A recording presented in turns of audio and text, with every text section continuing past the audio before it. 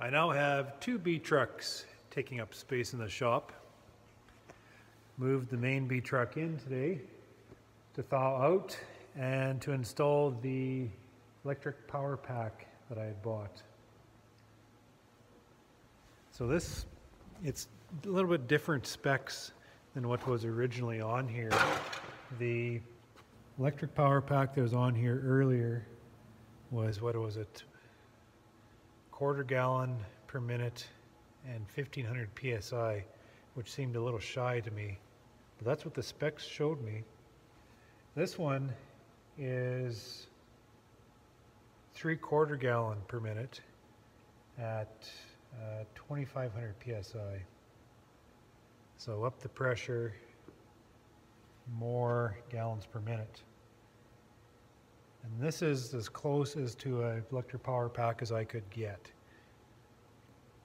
So I might have to turn down or provide a restriction if the pressure is too high, as long as I don't interrupt my flow, but I should have enough there playing around between the quarter that I had before up to 3/4 now to be able to provide enough flow to service this unit. The motor looks a lot different. It's a little bit smaller, and I don't know anything about that, if it means anything. My reservoir is pretty much hand to mouth, he was saying. They like to have a reservoir bigger than that, but the trick is I got to fit it inside the housing. All right, this is a high spec unit that they put together for me. So the next thing that I have to figure out is now my mounting off the motor has to plumb into these hydraulic blocks. And the manifold I have will not fit onto that. So what I'm doing is modifying it. Another modifying job. So what I have to do first off is I'm installing this harness. I'm mounting a plate to be able to hold this harness rigid so it's not just flopping around. And I built myself a little brace. Kind of overkill, but this is steel I had in the shop here, so I'm using it. So that's going to be mounted inside there to hold this whole valve assembly secure. And then I have to, so then my mounting doesn't fit at the bottom. I still have an inch clearance here and 3/4 inch clearance on that side, so it fits, so it's good. Just I have to build another plate.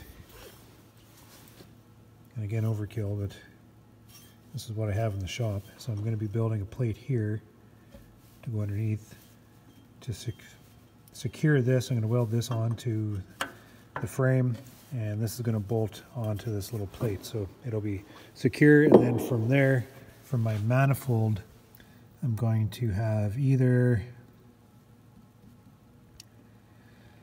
I'm not sure yet, because this will be secured over here, and this will be secure, so it should, both pieces should be solid.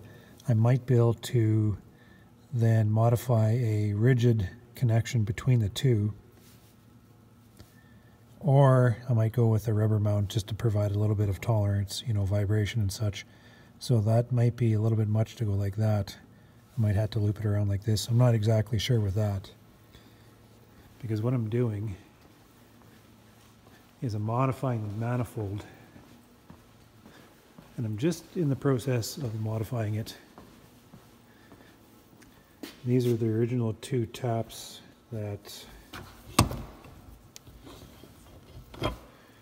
so that goes on to the block, and then this went on to the original motor where the oil flowed into. So what I have to do is I'm just tapping them out.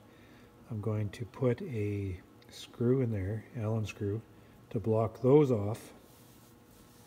And then what I'm going to do, this side bolts onto the hydraulic block, and on the other side I'm going to drill two, 1/2 inch fittings, you get the point, something that I can screw hydraulic fitting into. So this will be solid, and it'll just be a plate really to be able to screw in the hydraulic fittings.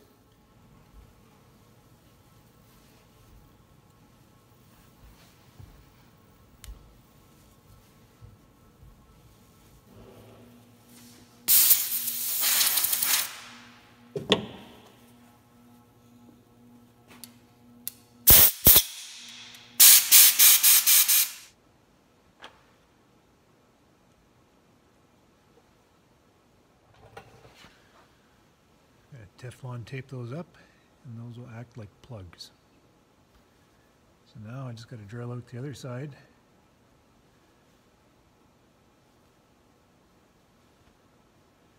Further modifications. I have everything in place now, and I think I've developed a game plan. So that's how things are going to look. I've moved the whole hydraulic block over to leave space for the hydraulics to come up from the motor. So this has caused a little bit of congestion over on this side where they've originally had everything moved over centered so you could get to the fuses. That's going to be a problem, you know, something I'll curse at later. I guess I can move these hoses and get a wrench in there to pull these fuses out and replace them as I need. These relays I'm never really at. The grounding wires in here I have to redo because I'm always, there's something wrong in this loader. It's typically because of this ground block here. So I have to redo all these ends. You can see I can kind of put one on there because it come out of its attachment. So I have to solder those on properly, so I don't have to actually, I can actually move that to the other side to get better access to it. But at any rate, this is what it's going to look like as soon as I get the motor mounted to the frame. And things are as square as I can get it. So I'm not going to hard wire or hard pipe or whatever you want to call it from here to the motor. I don't want that rigid. So it's going to cause problems. So what I could do is just bring it from the motor, the 90 up, have just a little bit of rubber into a connecting piece into the block here, into the manifold. But I think that might make too of a rigid connection. So what I'll probably do is bring the hydraulic hose up and loop it around like that and in. And that'll provide a lot of grace, a little bit of, you know, air. And if there's any vibration, it's not going to provide any pressure between these two connection points. Because this thing bangs down the road all day long. I mean, you can see my circuit board here come loose because of the, you know, jarring. So I'm going to buy new rubber mounts to be able to connect the circuit board back on. That is not good. That has to be secured. I had that taped on there just to keep it from jiggling. Well, that's how much jarring this, you know, you can imagine if this is on the back of a trailer. But I think it's going to work. As long as I don't, like, if I ever have to get at the blocks, which I rarely have to, I'll just undo them off the mount so everything slides over. Yeah. I don't know. So that's my plan. That's how I'm going to put it together. So that's tomorrow's job. But right now, it's 6:30 and it's time for supper.